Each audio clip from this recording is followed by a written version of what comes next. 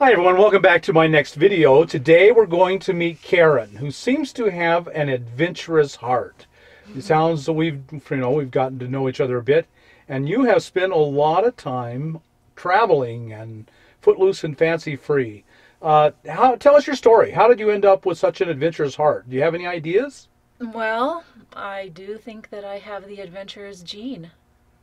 Um, I know of at least two or three adventurers back in my gene pool. I have itchy feet. Now that I'm not having to go to work every day, there has to be a really huge reason for me to stay in town. I am looking forward to going back to the land in September and have autumn over in the Hemas. In the Himas? That's the mountains. That's what I call that. It's San Diego Canyon. Hmm. Yeah, it's not that far from here, but it's a beautiful red rock canyon. You'll see. Yeah, I'm when going to you go drive it there. today. Yeah, Yeah. and live up there in the mesas. And do you stay on BLM or National Forest land? No, it's private land, Oh, privately owned, but I do trade to stay there. so you are, that's what you do in the summer. Where do you go in the winter then? Sometimes I go to California. I have friends who live on Monterey Peninsula in Pacific Grove. Just a walk to the beach. Oh, wow. Oh, Nice. it's so beautiful and so different from here. But it's in town, but it's right by the ocean. And so you're in a Casita. This is a Casita Freedom model. We'll take a look at it during the tour, but it's beautiful. It's just really nice. It's an O2, and it's the Freedom Deluxe. Freedom is the floor plan. That means it has these wonderful captain's chairs. So this is the floor plan that I wanted, and I got it. And it's an O2. I bought it in 11, so it was 9 years old, and I paid $7,500 for my home. That was a very good deal. It Casitas was. are expensive. It was. They really hold their value. Yeah. So you've been full-timing since 2011. Right. But before then, most of your life you had traveled on and off. Tell me a little bit about that. Okay. Well, I was thinking about that, and what it looks like here is there's that old hippie term dropping out, which to me means not having a corporate job, right? I mean, I lived in buildings, but I didn't do corporate work. So I first dropped out in 1971. I left Chicago and went to Southwest Wisconsin and picked apples. Lived in a hippie commune that was loosely formed around a rock and roll band. And I picked apples and worked in a Christmas tree plantation and a tree nursery. Did that for 5 years. It was great. So you really were a hippie in every sense of the word. I guess so. I guess I still am. Yeah, that was great. I really loved it. It was good hard work. It made me strong, set me up good for later life. So I did that till 76. I went to Connecticut and lived in the woods in a tent that summer. Met a fellow and said, well, come back to pick apples with me. And we picked apples, and then he said, let's go to California and pick citrus for the winter. By the time, so we had this red International Harvester pickup truck. And we got some old barn wood, and we built a little camper shell on the back, and we hit the road. And we got to Venice, California, and found out that the crop had been frozen. There was a frost, and there was no work. So he left, and I stayed and lived in the truck in the camper at Rose Avenue Beach in Venice. Ended up spending 10 years in California in a building, not in my truck. Right. So you had times when you lived in a home. Right. So then I dropped back in, and I got a corporate job with benefits, which, it's nice, medical and dental and paid Built you up time some Social off. Security. Got a little Social Security there going on. In 1986, I heard about a native land rights issue up in Arizona at Big Mountain. And they were asking for non-Indian observers to come and witness and to help out, on the land. So I decided it was time to leave the city, and I got a big mushroom tent put my stuff in storage, and I went up there and herded sheep for about 8 months and lived in my tent. And then when there were big gatherings, I would help in the kitchen, or, tie up sage bundles or for ceremony, or just do whatever to help out, with the people. And then I dropped back in and I got another straight job in Flagstaff and did that until 1995. I was sick of it. So that seems like a pattern. That's about 8 or 10 years, about all you can stomach of normal living. Right. And then you got to get out. It is. My friend over in Hemmes, I was crying around about, I hate my job. And he said, well, come over here. He said, I just got my mom out of like the nursing home, and I built an addition onto the house and I brought her home. You can come be the home health aide. Never done it before, So then I left Flagstaff, quit the fancy job, moved into the household, into a trailer in his front yard. I delivered the mail for a while, which is beautiful up there. It's a 100-mile round trip rural ride every day in the mountains. Gorgeous. I had a trailer in Flagstaff, but a big one, like way bigger than I would ever want to have to pull. But a friend of mine pulled it over to the Jemez for me, and I lived in that for a while. And then the village said you can't live in a trailer in the village limits. You can't live in an RV. You know how they like to do that. We had community theater, and I ended up sleeping on the stage at night in the community theater little building. And there was a little side room, and I turned that into a secondhand store, and I had that for a while. You just do whatever you have to make some money. Broke my arm, ended up in Phoenix for 20 months. That was a little freaky. Ended up working in a call center, which I could do because I could type well with one hand. Finally got out of Phoenix, got back to Albuquerque. Got a straight job. Another straight job. Anyway, as fortune would have it, in 2007, I got laid off. Yay! They kicked me out. I didn't have to drop out. I got booted out. It's, the straight world sucks you in. It does. With so much.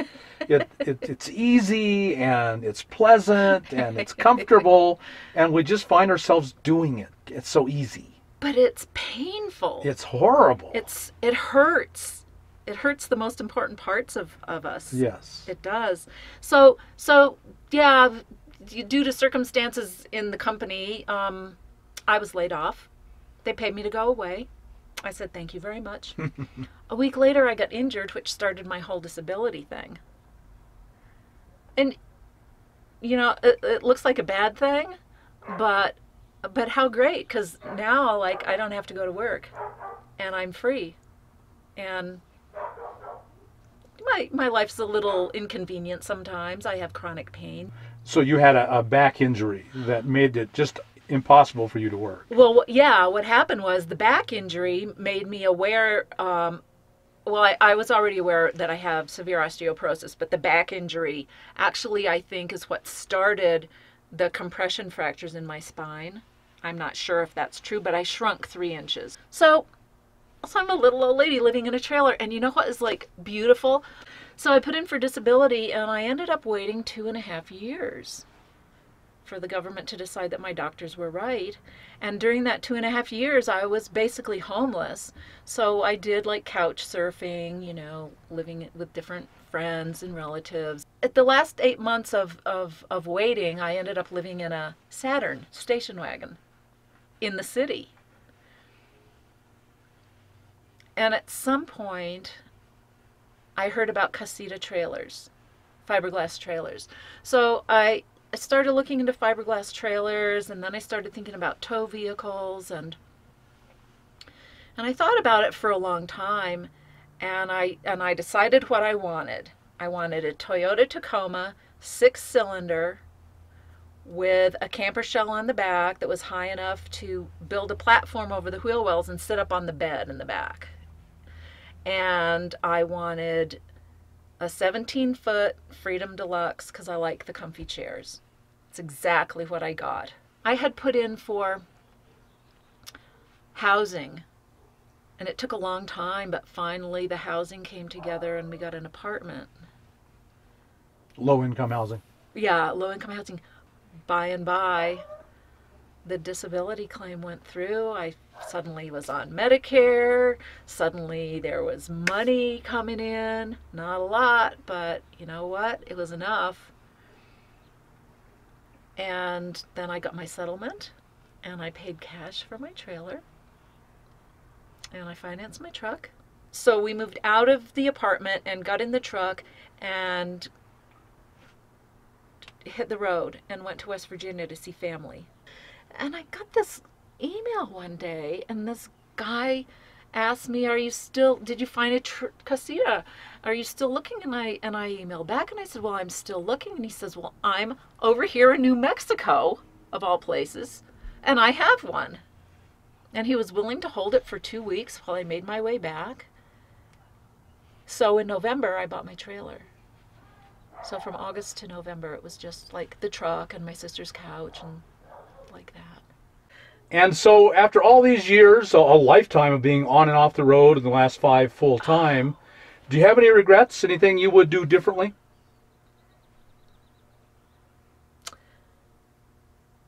Well, can't think of any. So you're satisfied with a life as a nomad? Oh, yeah. My only regret is, it's not a regret. I'm still alive. I want to just go more. Right. Yeah. Yeah. And so that would be like a bigger budget to allow you to travel more? Well, more gas money. So you support yourself with your disability, and you work and trade as a caretaker in the summer. Mm-hmm. Do you have any other income? I have a hobby. I buy secondhand sheets, cotton, flannel, and regular, and I tear them into strips about 1.5 inches wide, and that's my yarn, and I crochet rag rugs. Beautiful rag rugs. One more question I'd like to ask you is, all your life, you thought, well, I'll go do this, and just boom, you went and did it. You were almost fearless. Do you have any, were you fearful? I'm really good at making do with what's at hand, including my surroundings. You had a faith that it would be all right. That never really, it wasn't really ever that. That never occurred to me that it might not. It was like, if I could figure out a way to do it, then why not? So were you fearless? I almost didn't have the notion of a limitation in a way. Yeah. That's how my urge to live shows up, is go do this and go check that out, and why not? But that's kind of you just be aware of your surroundings and what's going on, and sometimes it's smart to go somewhere else. Have you had any bad things happen to you? Harmful things from other people? I've been threatened with a gun once, and I'm happy to say that it pissed me off. It didn't scare me. So the one bad thing, in fact, was encouraging to you instead of discouraging. Yeah. Do you have any messages for the many women who are out here, young women who, as young as you were when you started, just being footloose and fancy-free, or women your age now? Is this a life you'd recommend for them? I think it's not for everybody, but if it feels like it's for you, trust yourself and know that you're smart and that you are capable of a lot more probably than you think you can do at this point. You can do it. Get out there and do it if that's what it feels like you want to do. Try it. What have you got to lose, Don't be afraid. Be smart, but don't be afraid. And if you do feel afraid, kind of pay attention to it, and take a look around you and see if there's a good reason for it. But, yeah, be smart, be alert, go have fun. Be smart, be alert, go have fun. Yeah. That's a good motto. That's kind of the motto of your whole life, isn't it? Yeah, it is. Well, Karen, thank you so much for sharing your story with us, and I just really, really appreciate it.